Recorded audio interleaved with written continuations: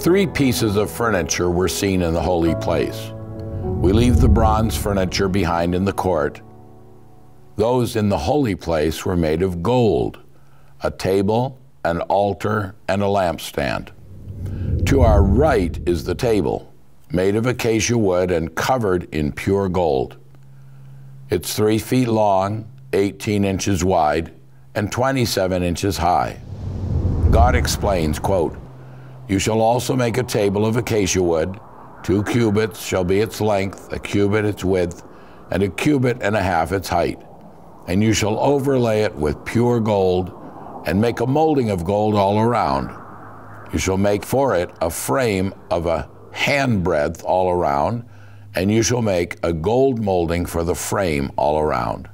Exodus 25, verses 23 to 25. This is usually called the table of showbread. The table had an edging around it, probably to keep things from slipping off, and another piece called here a frame, perhaps a shelf, to hold the necessary dishes, spoons, bowls, and covers. It also had its own crown molding. What was the table for?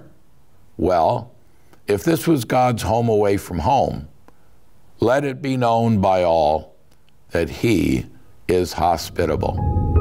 It was His plan from the beginning to design creatures like no other on earth, made in His image, and therefore able to fellowship with Him.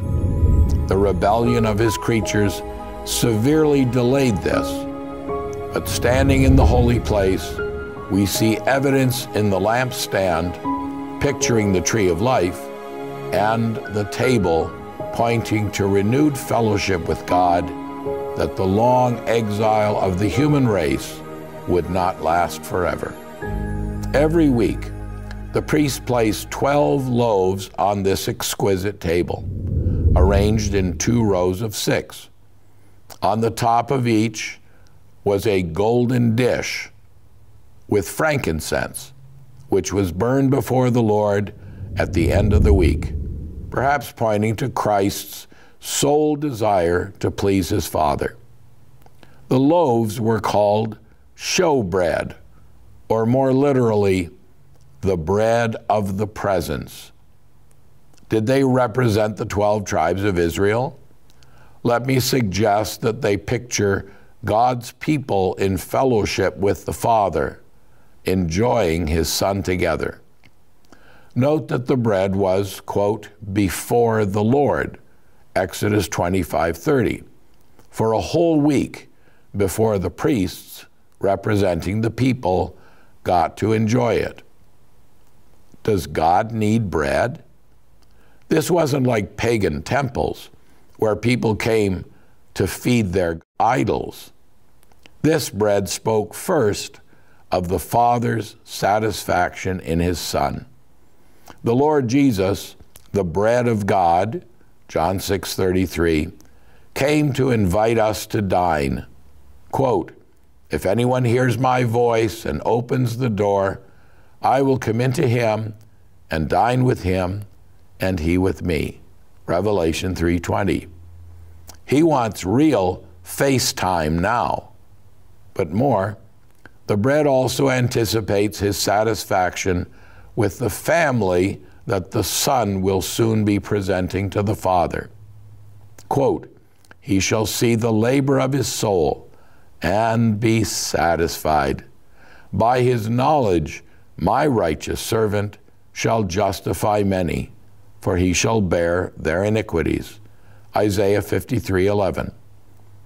When we ask whether the loaves represent God's people or the Lord Jesus, surely we think of the words, quote, "The bread which we break, is it not the communion of the body of Christ?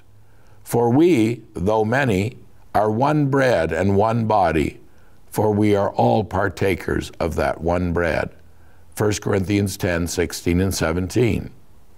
We are now indivisibly bound together with Him. Oh, the wonder of it. Quote, "For both He who sanctifies and those who are being sanctified are all of one, for which reason He is not ashamed to call them brethren, saying, I will declare your name to my brethren. In the midst of the assembly, I will sing praise to you. And again, here am I and the children whom God has given me. Hebrews 2:11-13. As Carrie Breck wrote, face to face, oh blissful moment, face to face to see and know, face to face with my Redeemer, Jesus Christ, who loves me so.